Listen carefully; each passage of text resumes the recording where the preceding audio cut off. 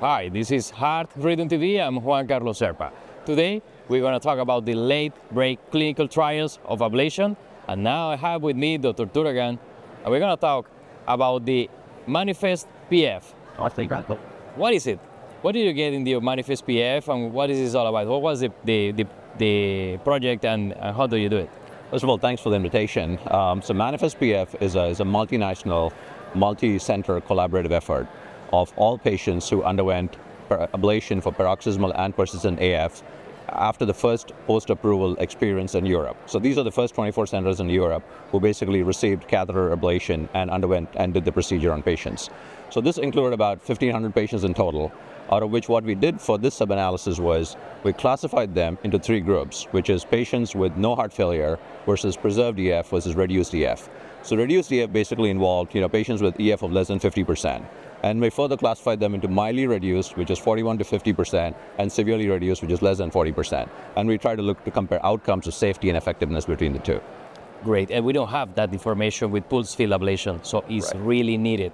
Correct. What was the catch-up, the difference, and the highlights that you understand on this study, analyzing the patients with heart failure, with preserved ejection fraction and with mild and reduced ejection fraction? So the takeaway point here is between the 2 heart failure subtypes, which is preserved and reduced EF, there's no difference in clinical effectiveness. They work exactly the same, which is about 70% success rate. And importantly, the safety is comparable between the two. Safety complication rate was about 2% in both in the reduced EF group and actually 0% in the preserved EF group. And how about the beneficials and how it helps during the procedure? Because heart failure patients, you don't want to spend the whole day doing this ablation. Right. So the important thing with ablation is in heart failures, with radiofrequency and cryo, the procedure duration is long. People need general anesthesia, and especially worry about saline irrigation with radiofrequency. So to overcome all of that, pulse field basically takes away all of those problems. Mainly because the procedure is fast. The procedure times are about 75 minutes in the reduced EF groups.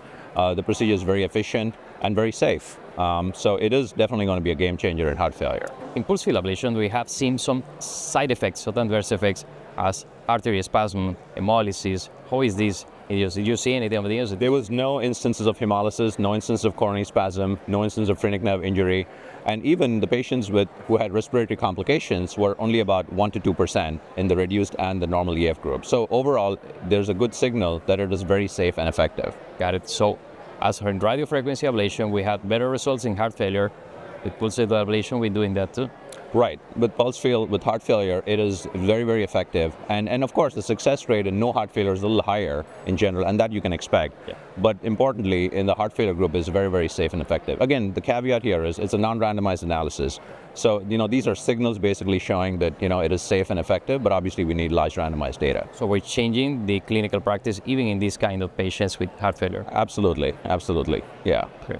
Well, it's a pleasure to have you. Congratulations for your work. Thank you very much. Great work, and nice having you here. Thank you. It's my pleasure. And thank you all for watching in Heart Rhythm TV.